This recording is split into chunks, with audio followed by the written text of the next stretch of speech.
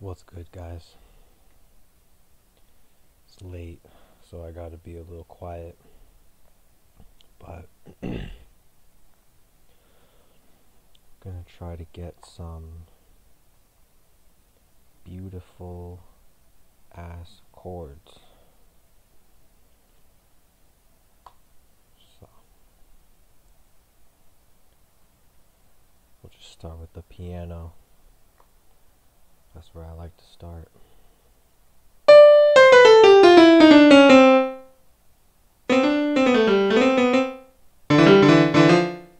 Now I'm actually using the keyboard.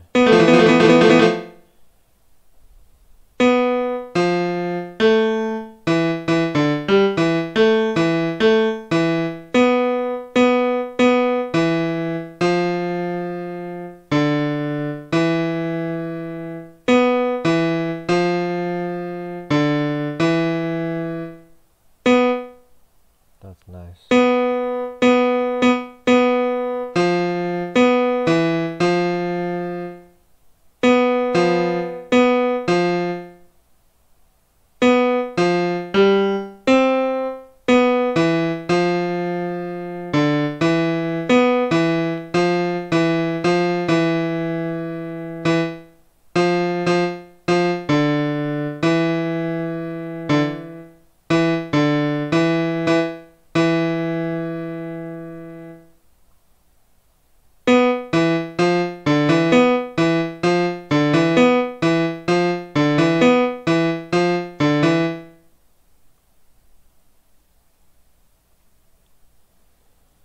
Yeah, we gotta space it out.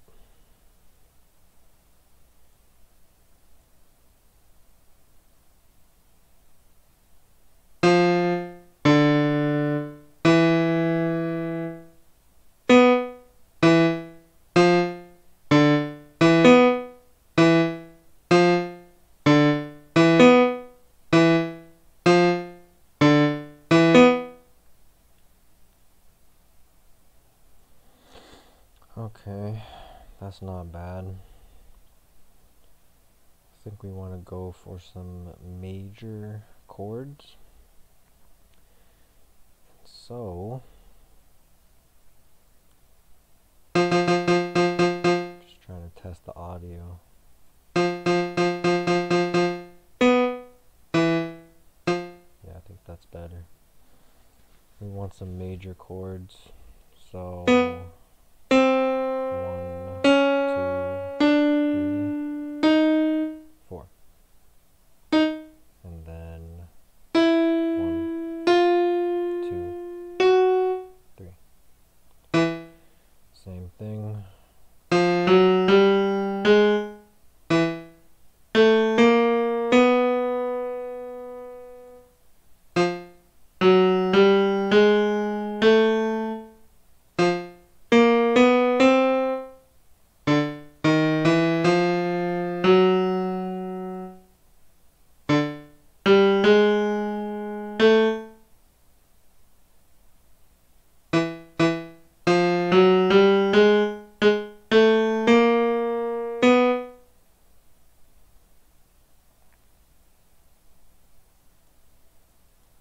I don't like how this one's bunched up at the end.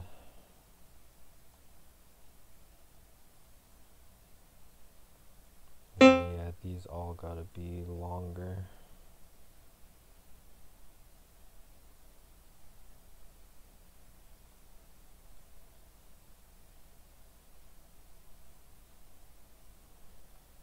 Yeah, these are just gonna be the ghost notes in the framework channel.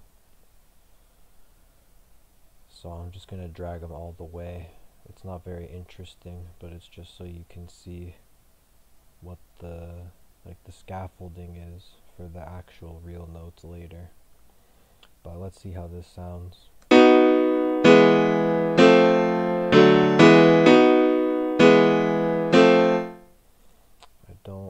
I don't like this transition. It's very minor. We're going for major. Maybe we can just bump it up 1.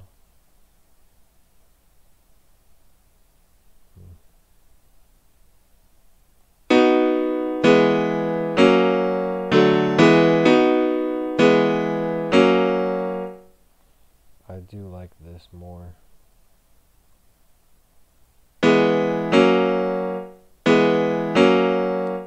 That sounds almost triumphant, but these are not working now for me.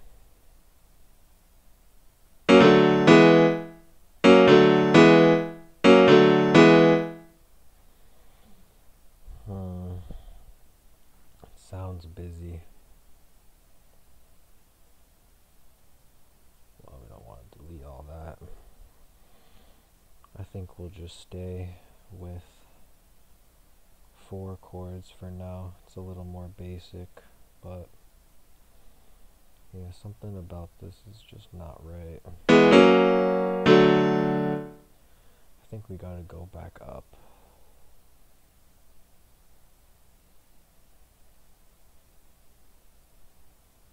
Can we do A?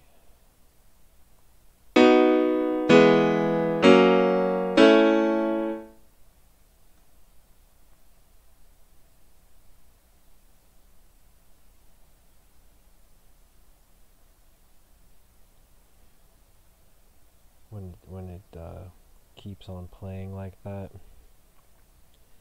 it means that one of these, yep, that one, that's the danger of having none. So if it keeps on playing and it's all silent like that, just drag that one back to here. Now it should loop at the end of the second measure.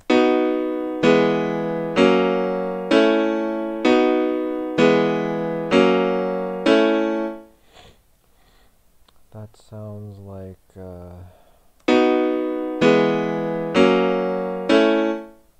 it kind of sounds like y'all ready for this. Dun, dun, dun, dun, dun, dun, dun, dun, dun, dun. So that's good.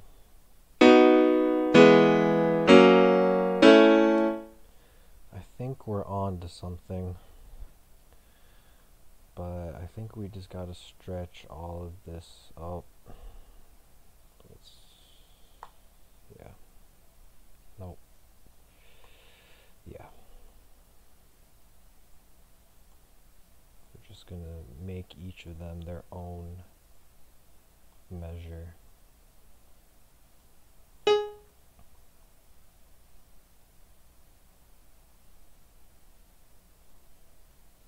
Okay, let's try that.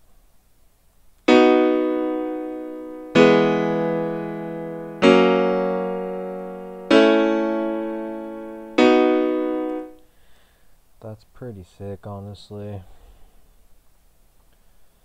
For not knowing music theory, how about that? But that's pretty weak. I think that's called a diatonic chord. Don't quote me on that, but where they just all play at the beginning on the downbeat of each measure. It's like extremely basic. It is how most pop songs are structured, but that's not how we do things around here. So let's get a new piano. I like how the E piano sounds. And now we can actually, well, I think we're still trying to figure out the sound right now. So we'll leave the chord structure, but we'll try to see how it sounds with some different voices. Now FL keys, go to plugin presets, go to generators, go to FL keys. These are the pianos. I usually start scaffolding with the pianos just because a lot of other stuff is going to sound pretty and it's going to hide the fact that the music is actually lacking. So it's pretty hard to hide behind a piano. But this E piano does sound good. So let's see what these chords sound like now.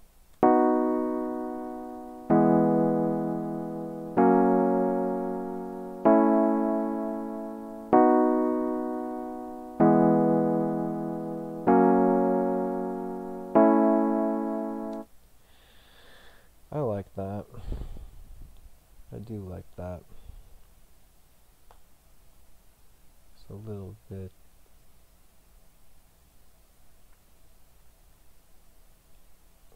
bit distracting still with the E piano. Might just do, how about the dark piano?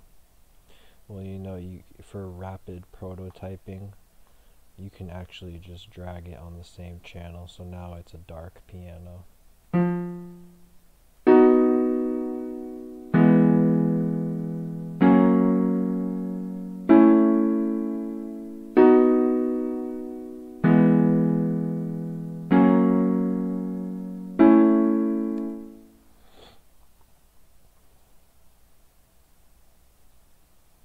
Sounds okay.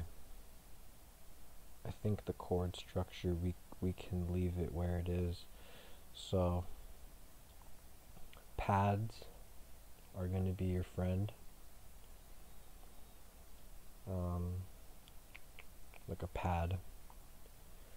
These are generally going to be very like airy sounding, and they generally only work when your notes are like maybe not a whole measure like this, but at least like a half note. It's better for slower chord progressions and something like an arp, like just so you guys can hear. So like this is what the arpeggiator does.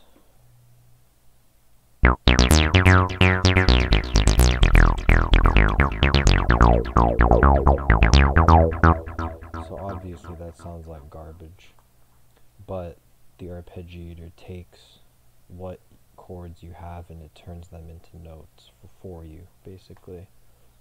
So it works when you have the keyboard jumping around, but a pad, you're not really going to be able to hear it if the notes are too short. But like if we drag it on here,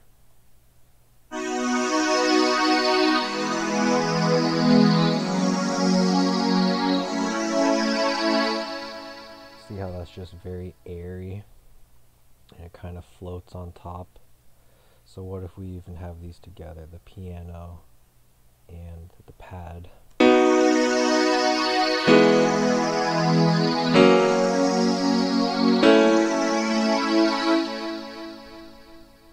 I don't know, something about going from here.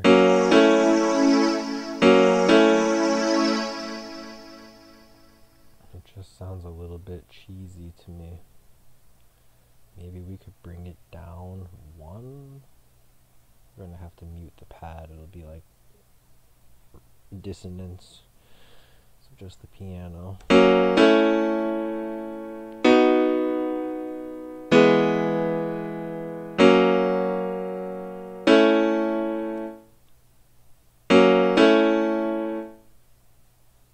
Oh, it doesn't sound different, but I'm in the pads right now. Yeah, it's easy to get mixed up. So yeah, we want to be in the piano notes.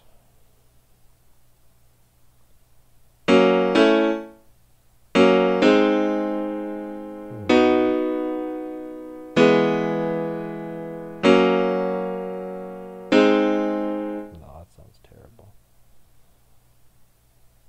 The cheapest hack is to just, because the fourth measure, like the fourth chord in the progression, is usually the hardest, and a lot of times, like a lot of times, like what comes to head right now is Justin Bieber, sorry, but like that's just one example. They'll just have the fourth chord be the third chord. So let's see what that sounds like.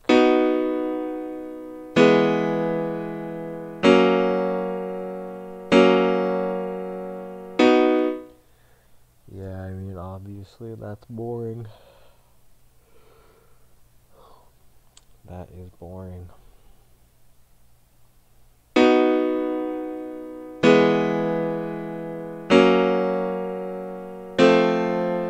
That's terrible. That's the same. What did we have before? Did we have it down here?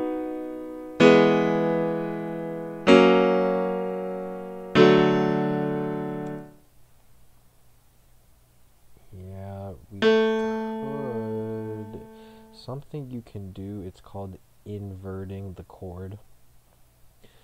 Because you see how we're going from A sharp to A, so we can just make both these an A sharp, but now you see that instead of C sharp, we have a D down here, and maybe that's creating some resonance as well, so we can actually, we can drag it down to C sharp, and so all we've done is just invert the chord, but it should sound different.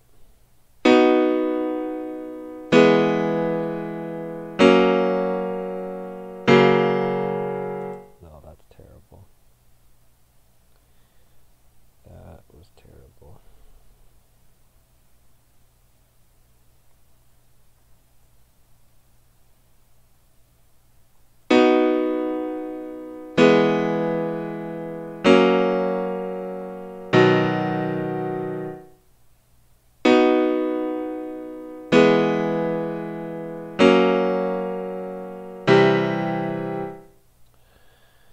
Yeah, so this is what I mean about painting yourself into a corner. The way these notes are going. And if you don't know music theory, it's kind of seeming like it just kind of converges right here, even though I don't want it to.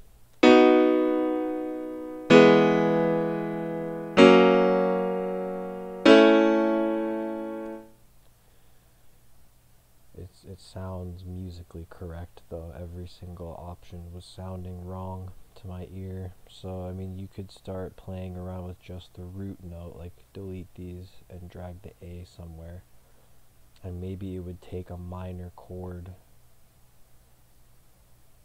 Yeah, wait one sec.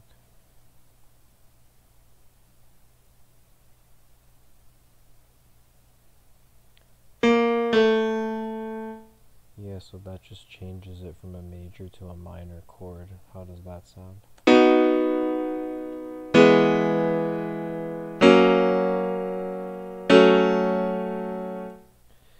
It sounds interesting. So we're also gonna invert it. It wasn't sounding different enough from this chord, so we just took the C sharp, dragged it down here, inverted.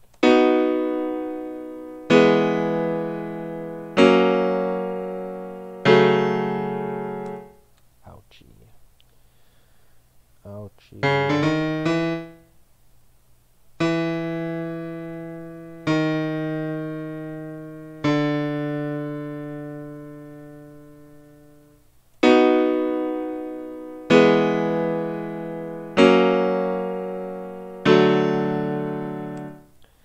Now that doesn't sound out of tune, but it does kind of sound like the doorbell. Those old doorbells when you ring someone's house.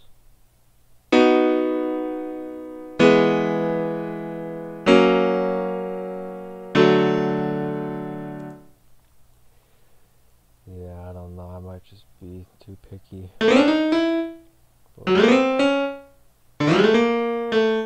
we'll just leave it how it is for now. So this is what I mean, like it's hard to just trial and error all this stuff, and I'm trying to not take up too much time, but normally I would spend like a lot of time trying to get these 4 chords right, because this is gonna like determine the whole vibe of your song. But for now, I think we can just call it good.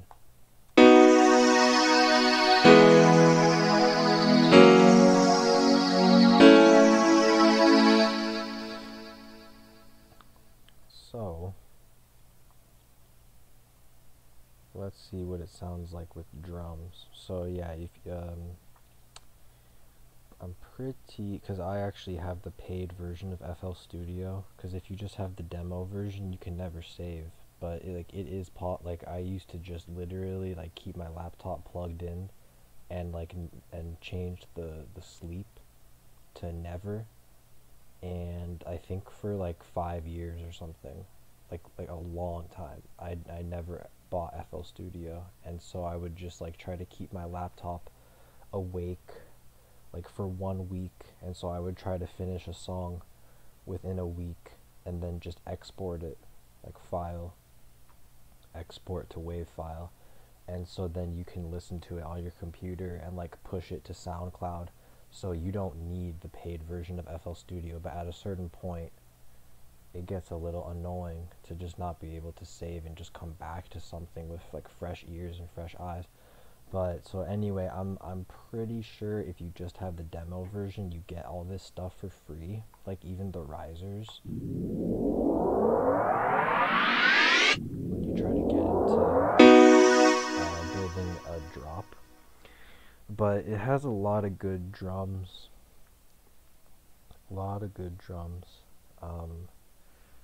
I think I usually end up, it's a little bit confusing to navigate because like instruments, and then Legacy has instruments and drums, and Legacy drums mode audio, so you just have to kind of explore. But these drums are like your more basic drums, like these kicks.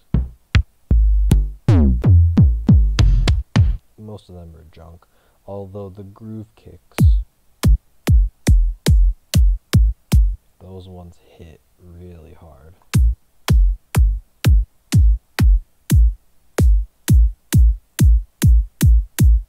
Like that's hard. And so here's something that'll save you some time. Right click, fill each 4 steps. Boom. There's your drums. I'm gonna mute the pad right now. I think it's just doing, we're just gonna delete it. It's more distracting than anything. And then I never use the snare. Just delete that too. And we can fill this one in, each 4. Maybe someone can tell me, I don't know a way to fill the clap in, because you just want it every other. So just have to do that by hand. I do the claps on the red, the beginning of each red group of 4. And then the hi-hat, it's gonna go in between. In between the kick and the clap, so it's the 3rd drum slot of each bar. Yeah, like that. So this is with no instruments, just the drums.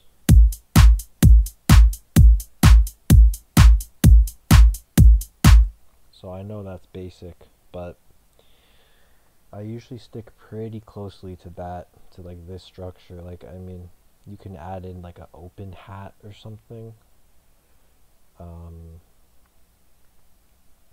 Drums, mode audio, hi-hats, and then it's like, it's a O hat.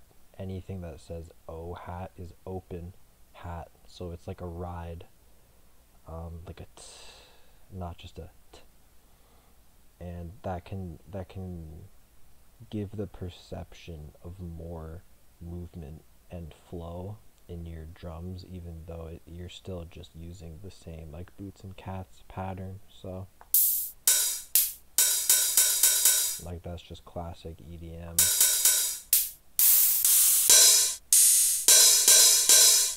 But yeah, a lot of these just sound scratchy to me.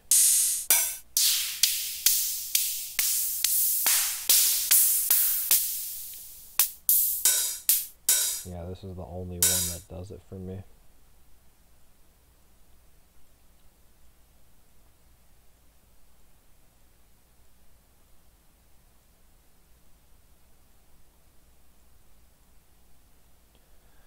Let's see how that sounds.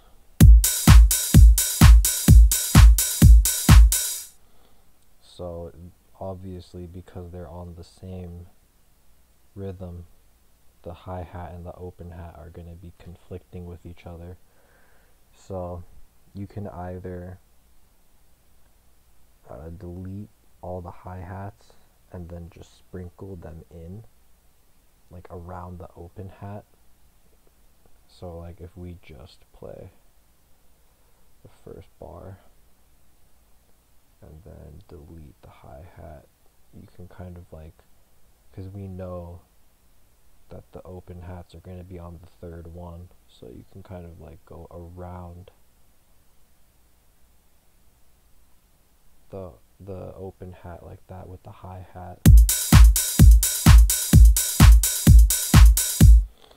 But usually it's just going to end up being busier than you want it to be, and in my opinion, the drums are just serving as like a structure for the listener, and it's really going to be on you to fill in the gaps with like music and even just like chopped vocals. Like, yeah, in my opinion, you just want the drums to be as minimal as possible. So what I end up doing is I will drag the volume down a bit.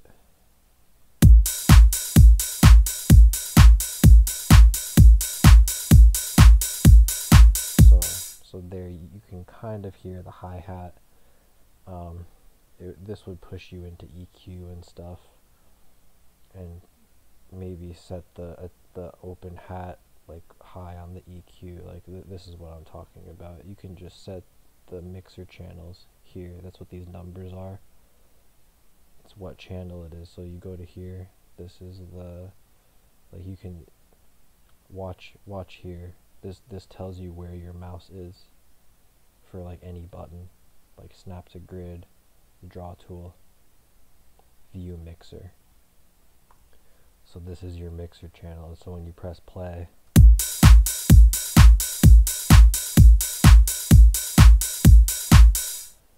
so that's where everything is. It doesn't get named. It just says insert 1, but you kind of want that, because if you ever delete this, like if you delete this channel, then it opens up this mixer channel again. But like let's say we just selected groove kick, and that's what this green highlight means. It means this channel selected. We can go to the mixer. I'm just gonna go far away so I don't mess with stuff, especially if you have a bunch of channels and you don't know where it stops. I would just like go far down here.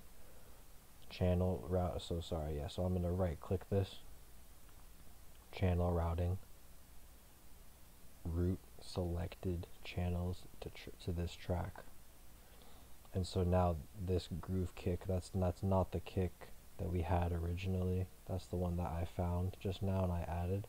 So now when we hit play, you have to be really careful where you click as well. Like that's why normally, even though like you could just click right here to get to the mixer channel, or like the mixer editor, generally I just click here, because you can click all these different buttons, and if you don't know what you're clicking, like sometimes I've just totally messed up, and like this is a knob, and like, yeah, you just don't want to mess with any of that stuff. So, and like these are all presets for the effects and everything. So basically I just generally try to navigate like this, because if you want to click on this to get back to it, and then you just added that and you're not doing boots and cats, like this is very obviously not where it should be. So you could just delete it and be like, oh, that was out of place.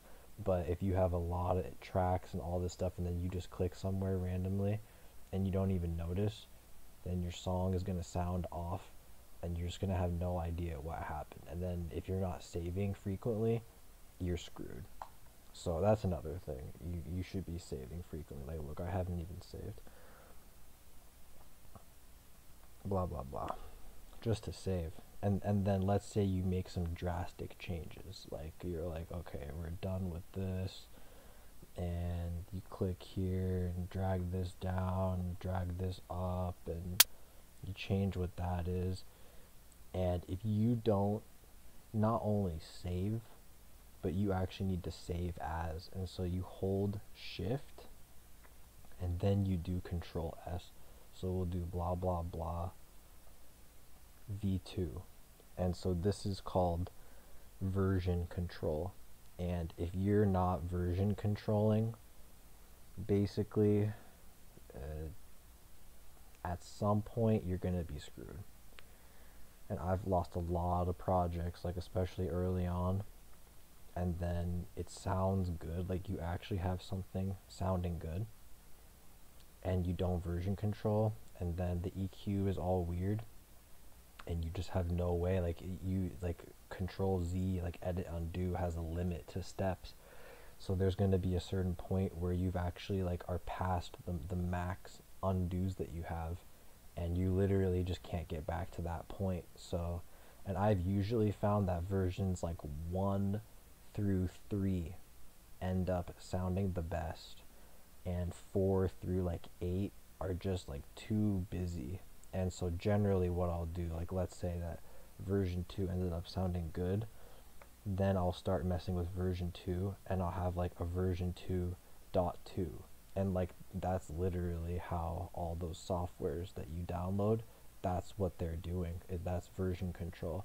And so generally most of my songs are actually like 2.2 or like 3.2, and so this becomes very important. So sorry for the tangent, but you want to be saving, and you want to be save asing, because now that I've saved this, well, so deleting a track is permanent, so there's no undo for that. So if I want to get back to the song that I was making for you guys, I'd have to go to blah blah blah, and so now everything's back to normal here. So you gotta be saving, and you gotta be save asing. I generally like always save, and then when you feel like I've made enough changes to where this is a different song, and I don't know how I would Control Z my way back to where I was, that's when you hold Shift and then do Control S and just save it as a new version, or like a new version dot version, you know? So that's the end of the rant. Anyways.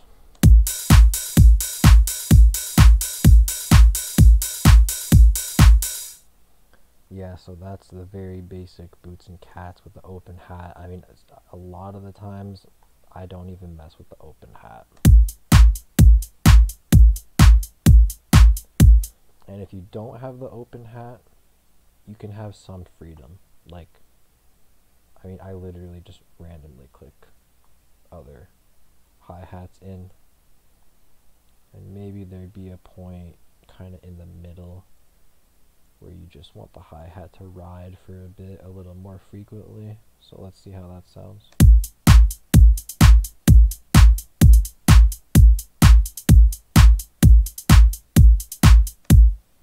So, you know, it's some variation. Honestly, my drum work needs a lot of improvement, and I generally just rely on a pretty basic drum scheme.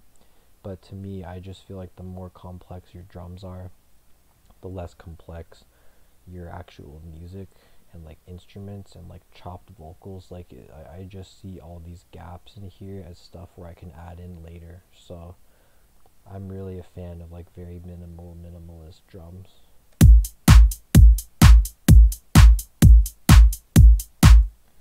So we see that we have groove kick on the mixer. So just to show you guys about EQ, so you click this down arrow, that's gonna bring up this whole menu of all these. It looks like a lot, and it is, but most of these you don't really use. So I generally use Fruity Parametric EQ 2. It looks nice. This one is like just knobs, and there's no graphical like visuals. So this one looks good. So now, so this is for the kick, and you might think that you just want to blast up all the lows of the kick, but I don't know, and YouTube compression is gonna kill this, so I don't even know if you can hear it. But the clap just got so much quieter because you only have, you know, so much bandwidth, like your speakers or like your headphones and your ears. they can only, there's only so much to hear, and if you start just blowing up everything, something else is going to suffer. And so let's bring it back. And you also want to be looking at the shape of the curve. You can see that it's kind of peaking around 2 and then dipping and actually kind of peaking around 7. And so a tip that I didn't discover this, but something that I kind of derived on my own is that I think you actually want your kick to have a lot of highs, because it's not actually competing with that much. The clap generally lives around this 5 number, and so will the open hat. And then you actually, your hi-hat will be around here, around the 6 and the 7. But because the kick and the hi-hat are separated, they don't usually end up like competing. And so you can have the kick and the hi-hat boosted up here. So it's a little bit exaggerated right now because I'm just trying to show it for effect, but and you can also boost this 2 down here.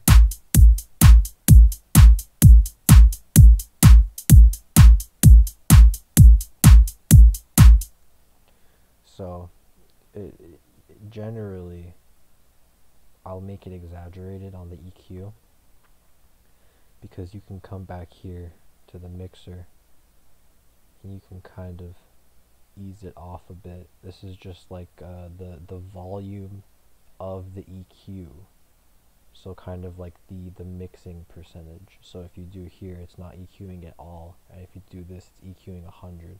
So you can kind of like go in between, so it's like a more subtle effect. So yeah, if we just solo this,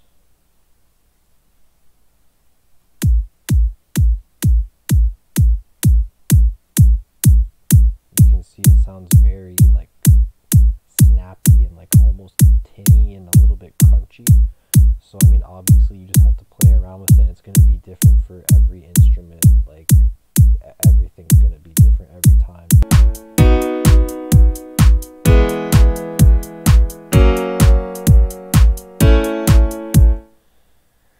And something is off. Sounds off.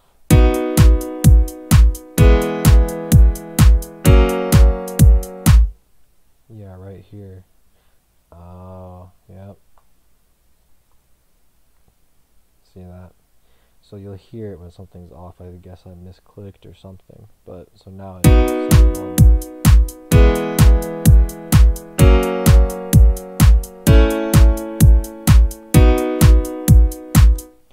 So yeah, that's like the world's worst EDM song ever. But this is just our framework channel, so now it can get a little bit interesting.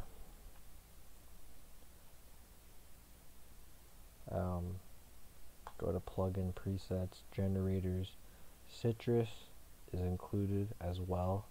I think most of these are included. I bought Harmless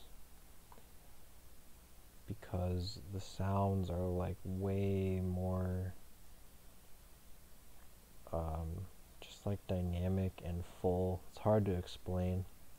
A lot of the sounds on Sytrus sound so flat and one-dimensional, and it takes a lot of work on your part to like make them shine. Like a few exceptions would be like the Cerebra saw from Sytrus has a lot of harmonics and resonance. But like if we just mess with this, like you can hear the vibrato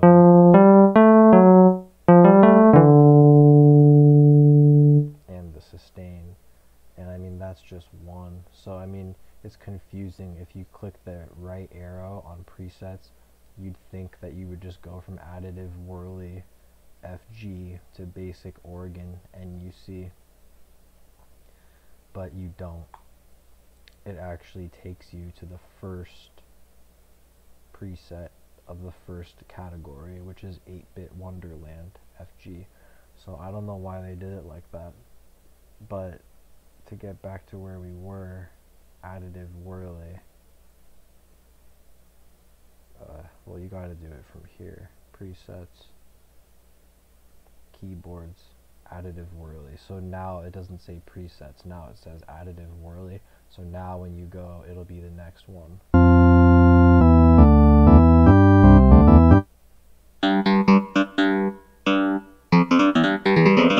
So you can just tell, like, these sound a lot more like real instruments, and they have like a lot more kind of effects on them just right out of the gate. And so I found that once I bought Harmless, that a lot of my songs just kind of started to sound better, even though I wasn't doing a lot differently. So I don't know, maybe that's cheating, but I mean, I stayed with Sytrus for a long time. So I mean, you can only make so many songs with the standard trumpet and so many songs with like the bell that they have. So yeah, you just want to think about what plugins you have and which ones you might want to invest in for the future. But I think there's one called Formant or Flexure.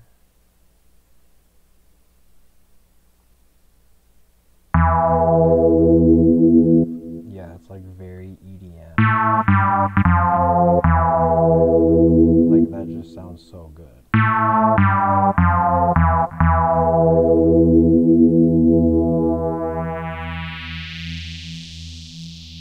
Like, that's insane. And that's just playing 4 notes down the keyboard. So yeah, definitely might have to invest in some plugins if you want to get serious, but it's definitely possible to make good sounding stuff with Sytrus as well. But this is the Cerebra saw that I was talking about. This one does sound pretty good too.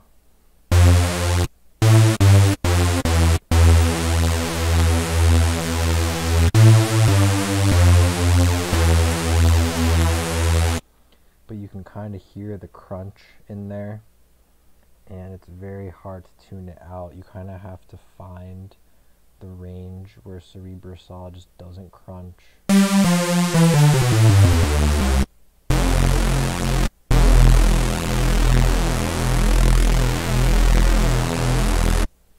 But I mean, it does sound hard for sure. So it's kind of almost like get low, or just like 2000s like crunk vibes, you know, like with like Lil Jon should be going over this Cerebra saw.